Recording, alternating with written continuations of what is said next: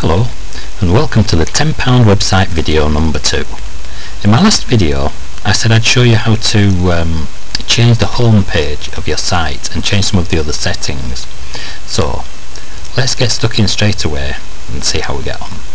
Right, first of all we're going to change the home page of your site. That's the button that people see when they click this, the button that says home. Got all different pages on your site, page 3, page 4, but we want to set what they're going to see when they click the home page. So first of all click the dashboard button, click settings, reading, and now here you'll see reading settings, front page displays. This is your latest post. Now it's not a blog, blogs have posts and websites have static pages. So we're going to click this radio button that says a static page, select below. Then we're going to, where it says front page, select, we'll have page 1. We can pick any of these, well we can pick any page on the site, but we're going to pick page 1. Right, click save changes. Then let's see what happens, see if it's worked. Click this button, it'll take us to our website, home page, page 1. And the home page button, page 1. Right, what's next on the list? Right, we're going to change the page order, the order of pages that we as they appear in these buttons here. We can change the order that these are in, so that's page 2 and it's right over there. We don't want it to be, we want it to be page 1, page 2, page 3, page 4. So first of all we'll open page 1, we're on page 1 but we'll open this page 1. It's going to be a bit confusing this because I've set page 1 as the home page, but never mind. So I click page 1 and then we want to go to the dashboard, pages, so go to the dashboard, click pages, page 1, we're going to edit that, so click, if you hover your mouse over it, the little pop-up will appear, click the edit button. Right, now got to look for, there we go, order. This is the page order. You might see it at the side here, it's because I've scrunched the screen up so small so I can fit it on YouTube. So page order, we'll have, this one is page 1, we're going to have that as page number 0. You start 0 as the first page, 1 as the second, 2 as the third. So keep that as 0, click update. Now we've got to go back to pages, click page 2, edit page 2, and the order, go down to the bottom, the order we want it is page 2 is going to be the next one, which is 1. Click update, go back to pages, page 2 next I think. Now we've done page 2, we'll go to page 3. I'll go to the bottom, we're editing page 3, go bottom of the page, look for order, it says order there, that's 2.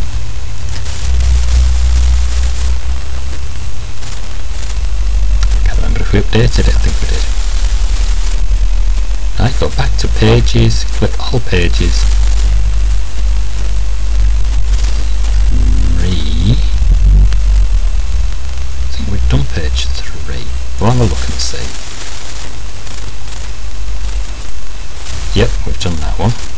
So now we're on page 4. Go back to all pages, edit page 4.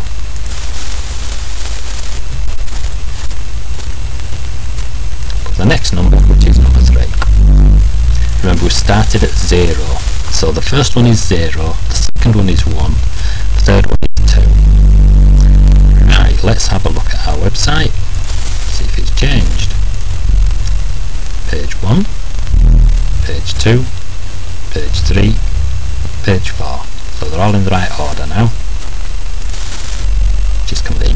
what's next on the list. How do you delete a page or a post? Right, go back to the dashboard, go to the pages. Now if you want to delete, I was going to make one to delete actually and I've forgotten to do it. We'll delete page 4. So pick a page you want to delete, hover the mouse over the page title. This is in, you've got to dashboard, pages, all pages. Pick the page you want to delete. We're going to delete page 4. When you hover your mouse over it, you'll see these things pop up. Click trash. Now there's more to be done. So if you look at the top of the page, you'll see another one using pages now, of all pages. It lists all the pages. Look at the top where it says all, and you'll have one that says trash. So click that button that says trash. Now you hover over page 4 and this pop-up will appear. It says delete permanently, and there it's gone. So let's go back and see. So now we've got page 1, page 2, page 3, but no page 4, we've deleted it. You can do the same with posts, it works the same with posts. Now there are thousands, well there are lots and lots of templates for WordPress. If you're using the free version, wordpress.com, you can choose from whatever they've got available. I'm showing you on a local computer, so it's very slightly different, but I've tried this and it works just the same on wordpress.com. So what we're going to do now, we're going to change the theme, or have a look at what themes are available. So let's go to the dashboard, click the button that says appearance. Here you've got different design styles. See, it's different, a bit different. We're using this one, but I've only put 2 on this one. But if you look underneath each style, you can see, you'll see activate, preview, or delete. If you want to change the style, click this one that says activate. Find one that you like. Suppose you like this one, and then click activate. If you do change the style though, you might have to change some other settings too. So if you're brand new to WordPress, I wouldn't change it yet. But it's good to know that you've got loads and loads to choose from. Let's see what's next. Oh, add more buttons.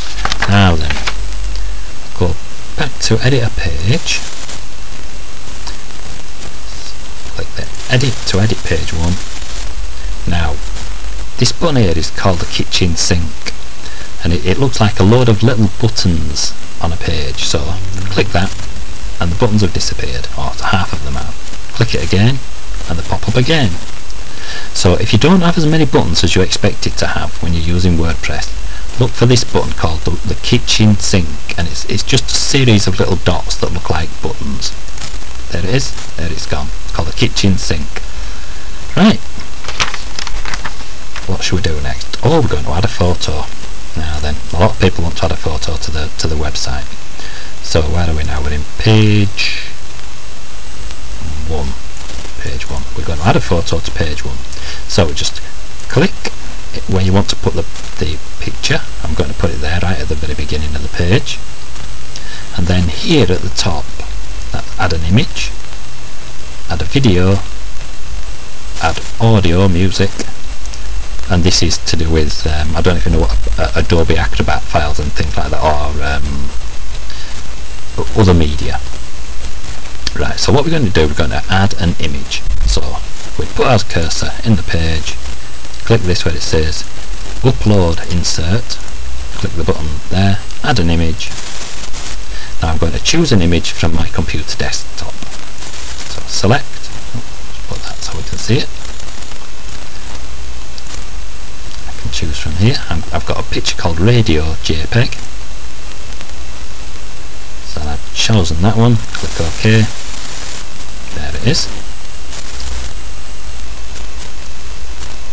Right, now here you can choose if you want it to be left aligned, center aligned, right aligned. You can choose how big you want it to be, I'll choose a medium sized thumbnail. Just click a different one for a different size. But if you click a big image, make sure it fits in the theme. Sometimes it can pop out of the edge of your website and looks a bit daft. So if it looks funny, just come and reduce the size of the image here. So once we've chosen 300 by 170, click insert into post, and we've chosen left aligned, insert it into the post. There it is. We'll have to update to save it. There it is. We'll just click to see what it looks like in the website, and that was on page 1, and there it is. Right, I've just got time to tell you how to add a tagline, I think, so we'll have to be quick. So I'll go to dashboard, settings, general. You should be in general as when you open it up. Right, so it's settings, general, and here you are. That's the site title there, and this is the tagline. You've got a site title and a tagline. You'll probably see the tagline. It says just another WordPress site. So if you want to change that word that says just another WordPress website, go to settings, general. Well, I'll have to leave it there because we're getting a bit near to the 15 minutes that WordPress limits you to. I hope you've enjoyed it, and I hope you pop back for some more videos. See you later. Bye.